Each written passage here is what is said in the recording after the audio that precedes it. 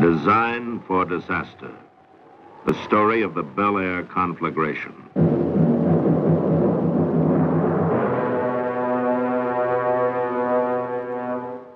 Santa Ana.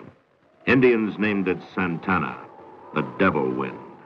When it blows, plants wither, trees and brush become crackling dry, atmosphere grows tense, oppressive. People tire easily, argue more. Even the suicide rate rises during the months of the Santa Ana. Warm, dry. This climate plays an important part in attracting over 3,000 people a month to the city of Los Angeles to become permanent residents. To settle into hotels, apartments, homes along the coast, inland throughout the central residential sections to the far reaches of the valley areas. And some move up to the scenic, secluded hill areas, where lush California vegetation softens the ridges and valleys for miles in every direction, and breezes blow clean through native growth. And increasingly strong during the late fall months of the Santa Ana, and dangerously dry when there has been no rain. It is during this unstable period that firemen most fear the potential. The potential of 134 square miles of thick, dry chaparral and oak, all within the city boundaries of Los Angeles, classed by experts as the fastest burning ground cover in the Western Hemisphere. And nestled in that cover, one of the greatest concentrations of high-value homes in America, a serious problem in fire protection under even the best of conditions. On the morning of November 6, 1961, fire department dispatchers find conditions far from the best. Santa Ana winds are strong, gusty. Humidity and moisture content of the brush rock bottom. Fire danger extreme. At 8:03 a.m., a condition of high hazard is declared throughout the department. Standby companies are moved up to stations near brush areas to strengthen the circle of protection. But even as they move, trouble strikes. At 8:15, an alert of fire is relayed to the officer in command of mountain firefighting units. Mountain Patrol and all units concerned. They reported brush fire in the mountain area, 3600 block Stone Canyon. The division chief responds immediately. Clouds of brush smoke are already visible on the ridge. The chief calls for additional companies. The fire, starting from its point of origin north of Mulholland on Stone Canyon, spreads out along canyon walls in three directions. First arriving units succeed in stopping it on the north, east, and west flanks before it reaches threatened homes. But there is no stopping it on the south. Winds are driving the flames fast and hard toward Mulholland. The chief declares a condition of major emergency. The master plan of defense against a serious brush fire begins. Support from air tankers is requested. 15 additional engine companies roll out. All key personnel are alerted and special mountain firefighting equipment dispatched. Deputy and division chiefs move up to take command of field units as radio messages crackle in. The fire is over the top. It's heading straight down Stone Canyon. Engine 31, 45, 46, and 67 move directly into the fire. Fire has jumped Mulholland at the crest of the Santa Monicas, headed toward Bel Air. To these men, brush fires are routine, but this one is pushing them hard. The flames take a run along the canyon slopes, heading uphill toward the ridges. Firemen with high-pressure hose streams knock the fire down as it tries to make the jump as it did over Mulholland. But in the canyon between, along the wide sweep of fire front traveling unchecked with the wind, there lies the problem. Rough terrain impedes fire crews in meeting the flames head-on. Fire fans out the sweep-up canyon walls, threatening residential areas ahead.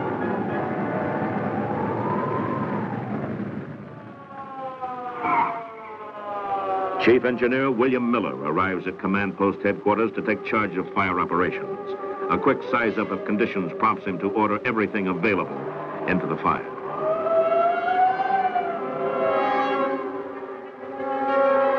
Time is vital. Fire is spreading, growing by the minute. Air tankers sweep in.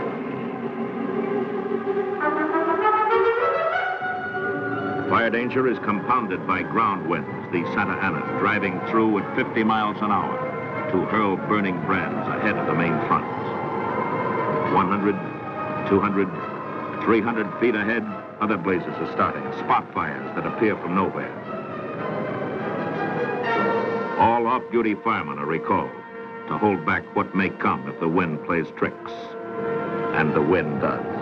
Embers blow ahead of the fire to fall on the opposite side of Roscommon. Fire is now west of Stradella, out of Stone Canyon. Fire officers alert the command post to the new outbreak. On top of Stradella, I can see the fire on the west side of Roscommon. It has jumped at least 500 feet further south. Fire has jumped Roscommon at about Donella, and Roscommon is now out of control. Responding apparatus is directed in by helicopter. Defense forces are split once again to handle the two additional fronts. As equipment and manpower thin out, fire grows with the wind, and flames begin spreading at the rate of 13 acres per minute. Tactics change from offense to defense. Fire crews are directed to positions between structures and the approaching fire to begin the necessary technique of hit-and-run firefighting. Get ahead of the fire. Take a stand. Knock it down. Move ahead again. Always stay ahead of the fire.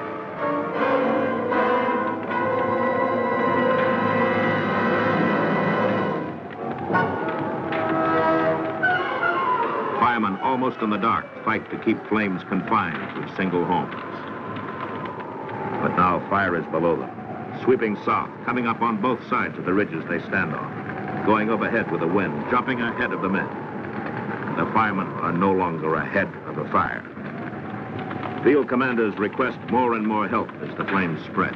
Unless we have companies that can lay into these individual houses, we are going to begin losing more houses on Roscommon.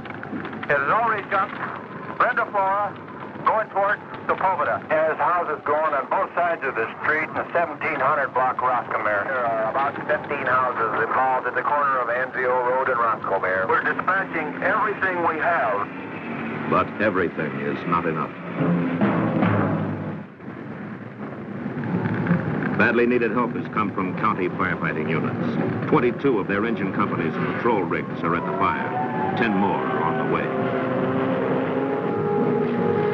Cat operators work directly ahead of the flames to stop their advance. 23 surrounding municipalities roll out to fill vacated Los Angeles stations to cover for city companies that have moved into the fire. Fire officials decide where residents may remain, where they may not. Decisions are based on the prime consideration in any fire, safety to human life. Ahead of the fire, police officers are hard-pressed to control the evacuation of residents. While they work, radios blare out messages of trouble. In Kenner Canyon, we need police assistance here to evacuate these people. We are going to lose some civilians if we don't get them out of here. There's a lady here having difficulty breathing. She's been sick and trapped in this fire. We have a school bus trapped, 24, 25 Roscommon Road. The children are out, the driver and the bus are trapped. We've got a report of 4 people trapped on foot between Chelan and Roscommon. We need help from the police department. Send an ambulance to 2025 Stradella Road. Injured fireman. 850 Linda, Florida. The house is on fire and there's a lady trapped. Congestion blocks fire trucks. Everyone must use the same narrow streets. No crossroads connect the steep canyons. Where fire easily jumps the ridges, firefighters must drive miles to go around. Sightseers add to the problems. Police are forced to arrest many who move in to get a ringside view of disaster. And disaster it is. In the canyons, along the hillsides, on the ridges, houses are burning. Smoke blacks out the sun. Firemen work in close as firebrands blow against the sides of houses, drive into crevices of wooden roofs, through windows, into ventilators, and bunch under the eaves of houses in glowing masses, held there by hot blasts of fire wind. Wind that bends high-pressure hose streams into worthless spray. Wind that whips roof fires into billows of stubborn flame. Where the men have water to fight with, they're holding their own. And then, without warning, some don't have water. First the pressure, then the water itself recedes from ridges. Fire companies are backed off by waves of flame. Along Stradella first, then Roscommare, then Linda Flora. The situation becomes one of scattered running battles as fire crews pick individual targets. Water is drafted from swimming pools wherever possible. But where water is limited to that in apparatus tanks, homes that are furiously burning must be passed by.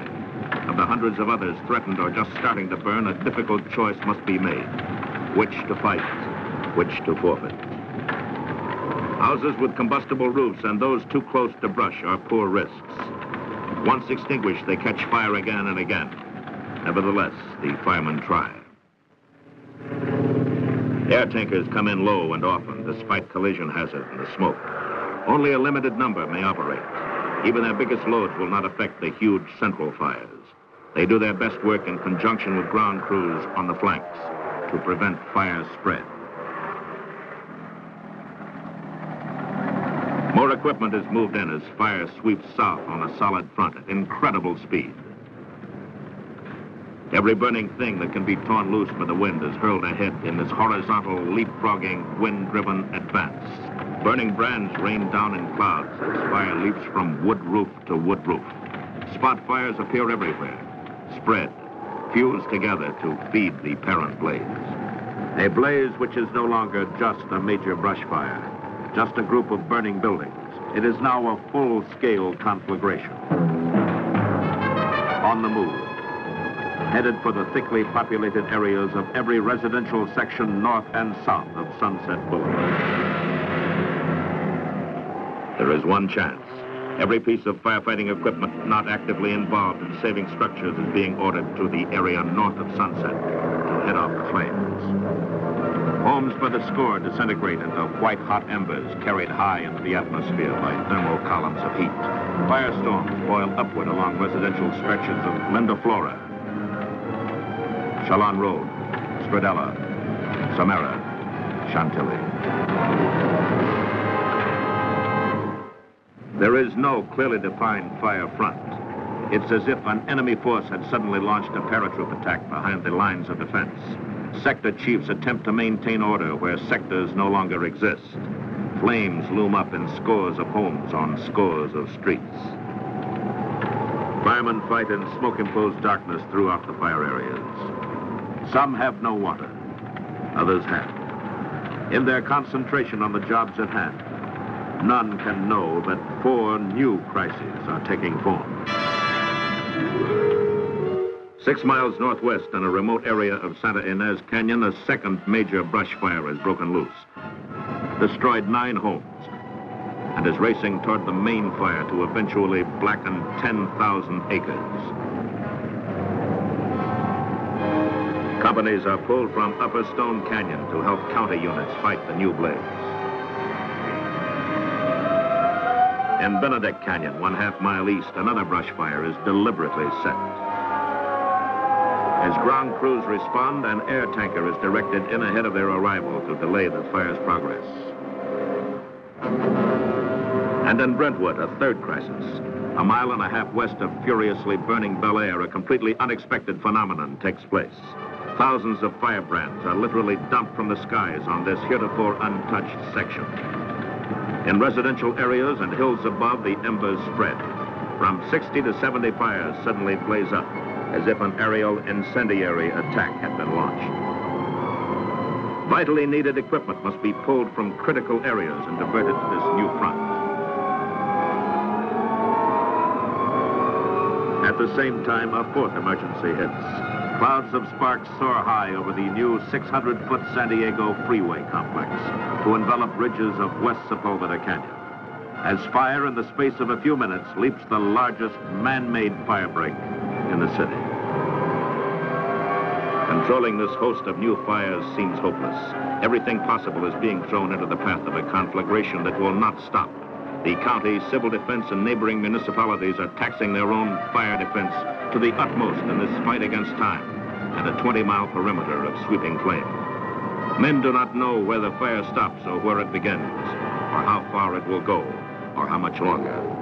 Moraga, Kenter Canyon, Bundy, Tiger Tail. Too many streets, too many homes, too many fires for only 3,000 men to fight. And to these men, the whole thing seems unreal. This is the heat that will not cool, water that will not quench, wind that will not stop. This is a fire that simply will not be whipped. And then in late afternoon, they get their first break. The Santa Ana diminishes. The racing fire slows to a run. And those still left in the burn area get a look at the path it has traveled. But there is no time for contemplation. Fire is still burning heavily on the south and west flanks, still moving. In the early evening, the wind changes, grows stronger, swings the fire west, then northwest.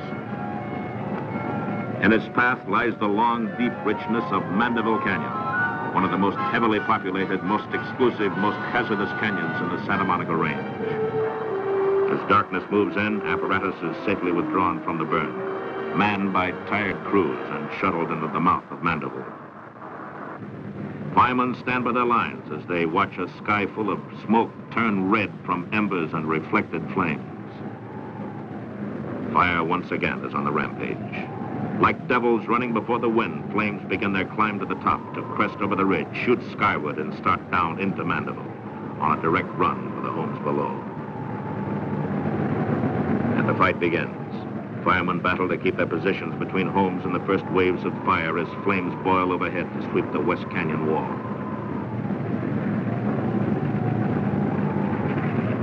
Within minutes, the canyon is smothered in a maelstrom of smoke, cinders, and fire. And below, as more equipment moves in, firefighters again take beatings in their stand between homes and fire. Paint blisters, hose lines char, fire coats are scorched and endurance tested, but the lines hold, and the men hold, and the homes still stand after flames have blackened the canyon walls. As the fire swings northward in a dying night wind, a great concentration of ground forces moves against its line of advance. And the city's most disastrous fire is finally beaten down to slow, smoldering containment.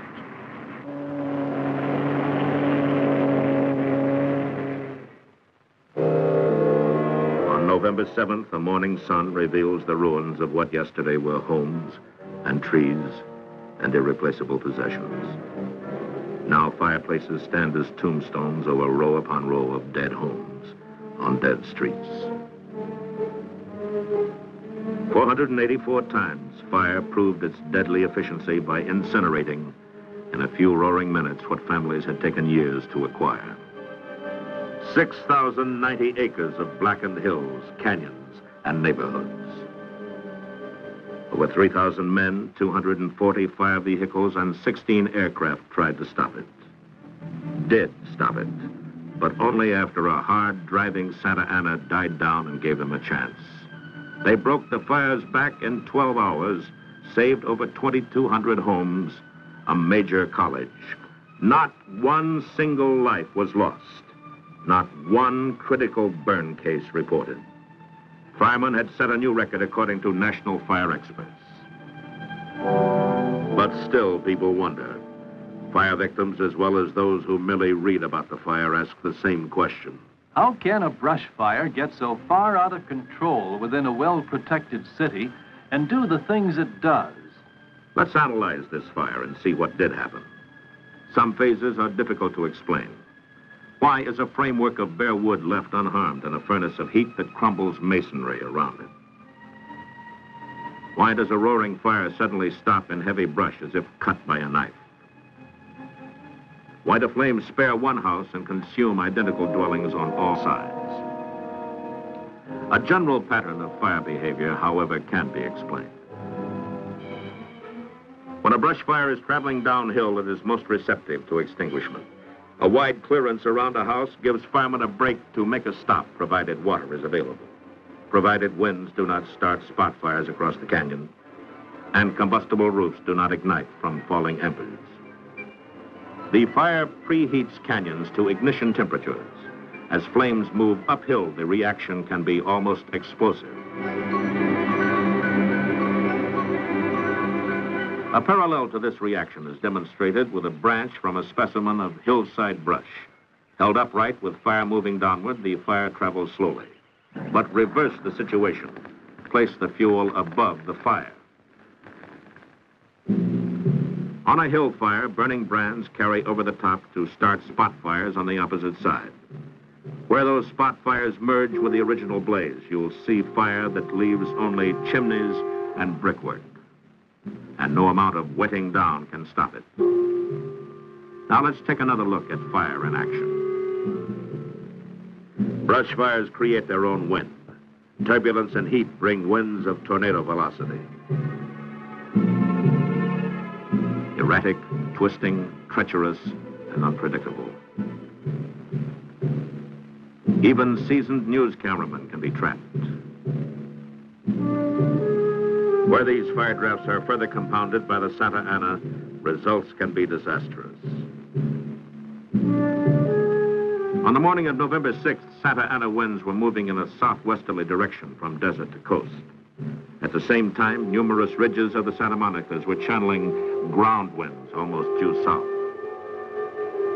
So it was that winds were traveling in two directions at the time of the fire. When the fire reached Bel Air and consumed homes in such numbers that firestorms resulted, thermal heat lifted burning shingles and brands 2,000 to 3,000 feet in the air. Caught in the upper-level wind currents, these burning brands were carried well over a mile across Sepulveda to rain down onto the Brentwood area. Scores of spot fires began spreading to present a new crisis. This action is demonstrated in these pictures taken by UCLA's Meteorological Department. Now the same picture increased to many times its original speed. Deep within the smoke, burning shingles carry 1.5 miles to start new fires, as shown by black smoke columns, which grow to join the main fire, approaching from the east. This leapfrog phenomenon, coupled with powerful ground winds, created a unique fire problem. As one of the nation's foremost conflagration experts puts it, no one has ever faced this problem before. No definite line of defense could be found, and when a chain reaction of this type occurs, a fire department can do nothing more than pick out individual houses and try to save them.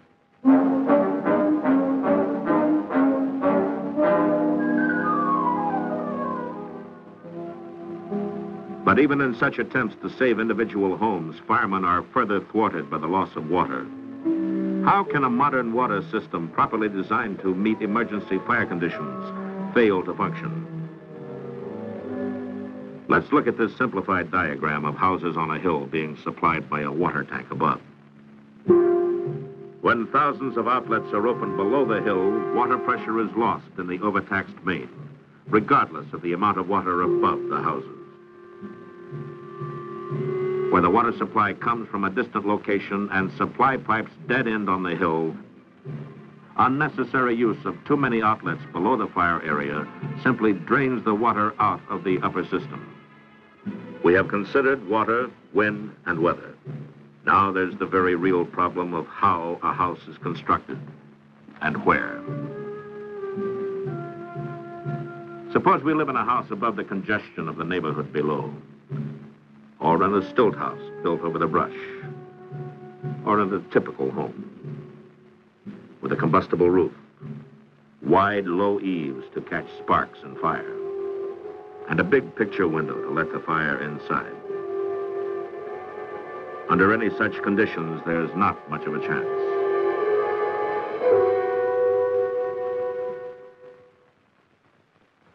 In 1959, experts from the National Fire Protection Association surveyed portions of Los Angeles. They found a mountain range within the city, combustible roofed houses closely spaced in brush-covered canyons and ridges, serviced by narrow roads. They called it a design for disaster. They predicted the Bel Air fire, plus others which are sure to come, unless citizens and city officials work together on a definite plan of fire defense. The prediction was nothing new to firemen.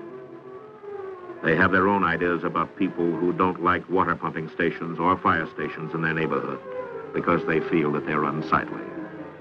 Or homeowners who refuse to cut brush away from homes because it mars the natural beauty of the hills. And those groups who maintain to the last glowing ember that combustible roofs are not hazardous in fire areas, despite the fact that over 600 cities have outlawed them. Firefighters are thankful that such is not the thinking of the majority of citizens. But it does not take a majority to start a fire or to feed a conflagration that burns out the careful along with the careless. You are only as safe as your neighbor. When you live in a hazardous area, you're gambling that fire won't start from hot ashes, a cigarette, children with matches, a faulty chimney, auto accidents, a firebug, fallen wires, or lightning.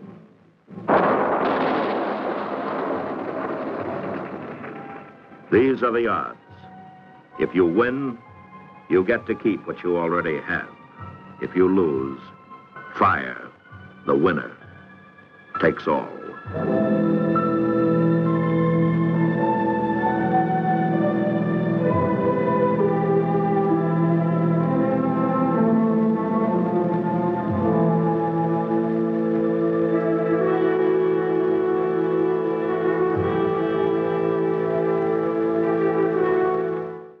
The 6th, 1961 Fire Department dispatchers find conditions far from the best.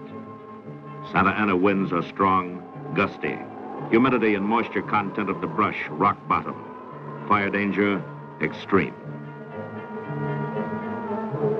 At 8:03 a.m., a condition of high hazard is declared throughout the department. Standby companies are moved up to stations near brush areas to strengthen the circle of protection. But even as they move, trouble strikes.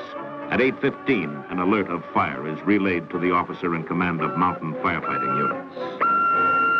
Mountain Patrol and all units concerned. They reported brush fire in the mountain area, 3600 block Stone Canyon. The division chief responds immediately. Clouds of brush smoke are already visible on the ridge. The chief calls for additional companies. The fire areas. And some move up to the scenic, secluded hill areas, where lush California vegetation softens the ridges and valleys for miles in every direction, and breezes blow clean through native growth. And increasingly strong during the late fall months of the Santa Ana, and dangerously dry when there has been no rain. It is during this unstable period that firemen most fear the potential. The potential of 134 square miles of thick, dry chaparral and oak, all within the city boundaries of Los Angeles, classed by experts as the fastest burning ground cover in the Western Hemisphere. And nestled in that cover, one of the greatest concentrations of high-value homes in America, a serious problem in fire protection under even the best of conditions. On the morning of November, starting from its point of origin north of Mulholland on Stone Canyon, spreads out along canyon walls in 3 directions. First arriving units succeed in stopping it on the north, east, and west flanks before it reaches threatened homes. But there is no stopping it on the south. Winds are driving the flames fast and hard toward Mulholland. The chief declares a condition of major emergency. The master plan of defense against a serious brush fire begins. Support from air tankers is requested. 15 additional engine companies roll out. All key personnel are alerted and special mountain firefighting equipment dispatched. Deputy and division chiefs move up to take command of field units as radio messages crackle in. The fire is over the top. It's heading straight down Stone Canyon. Engine 31, 45, 46, and 67 move directly into the fire. Fire has jumped Mulholland at the crest of the Santa Monicas, headed toward Bel. Design for disaster. The story of the Bel Air conflagration.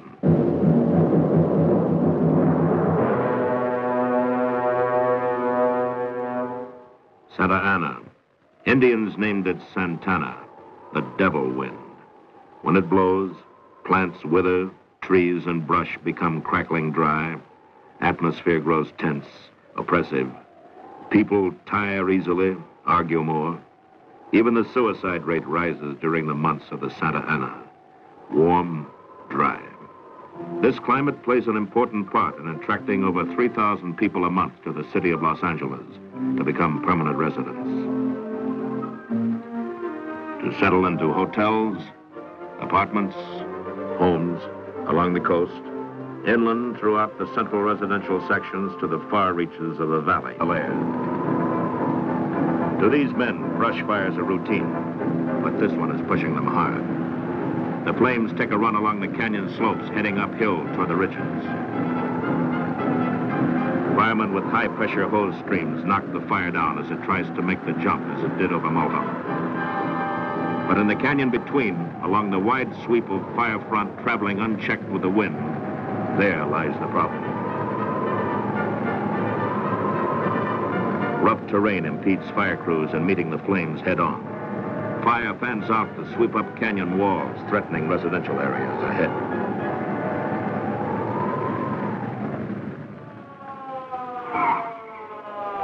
Chief Engineer William Miller arrives at Command Post Headquarters to take charge of fire operations. A quick size-up of conditions prompts him to order everything available into the fire.